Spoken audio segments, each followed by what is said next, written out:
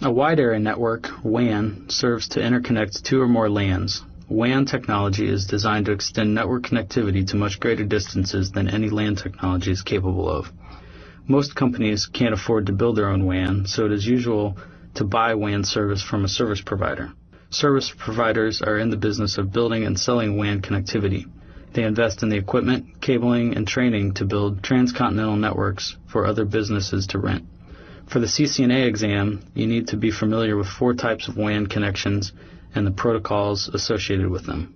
There are 4 major WAN connection types: dedicated leased line connections, circuit switched connections, packet switched connections, and cell switched connections. A leased line refers to a connection that is installed and provisioned for the exclusive use of the customer.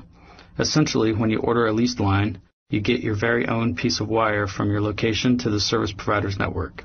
This is good because no other customer can affect your line, as can be the case with other WAN services. You have a lot of control over this circuit to do things such as quality of service and other traffic management.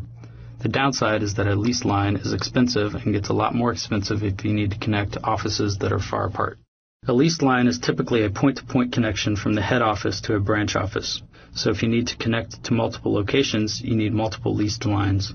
Multiple leased lines get even more expensive. Leased line circuits typically run point-to-point protocol, PPP, high-level data link control protocol, HDLC, or possibly serial line internet protocol, SLIP.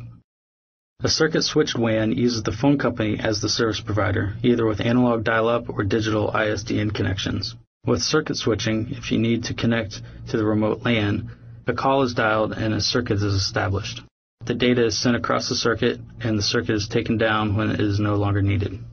Circuit-switched WANs usually use PPP, HDLC, or SLIP, and they tend to be really slow, anywhere from 19.2K for analog dial-up to 128K for ISDN, using a basic rate interface.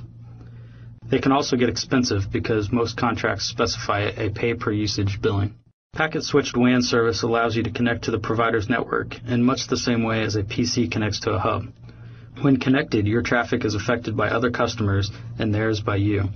This can be an issue sometimes, but it can be managed. The advantage of this shared bandwidth technology is that with a single physical connection from your router's serial ports, typically, you can establish virtual connections to many other locations around the world. So if you have a lot of branch offices and they are far away from the head office, a packet switch solution is a good idea. Packet switched circuits usually use frame relay or possibly X25. Cell switching is similar to packet switching. The difference is that with packet switch networks, the size of the unit of data being sent, called frames, is variable. Cell switched units, cells, are of a constant size. This makes dealing with heavy traffic loads easier and more efficient. Cell switched solutions, such as ATM, asynchronous transfer mode, tend to be big, fast, and robust. There has been a boom recently in the deployment of wireless networks for both LAN and WAN applications. The IEEE 802.11 Wireless Fidelity Standard, affectionately known as Wi-Fi, specifies a growing set of standards for short-range, high-speed wireless systems that are good for everything from mobile device connectivity to home media center systems. The advantages are the elimination of cables and the freedom of movement. The disadvantages are in range, reliability, and security. Wireless is a good WAN choice for moderate distances, less than 10 miles for example, with line of sight between them, for example between buildings and a campus.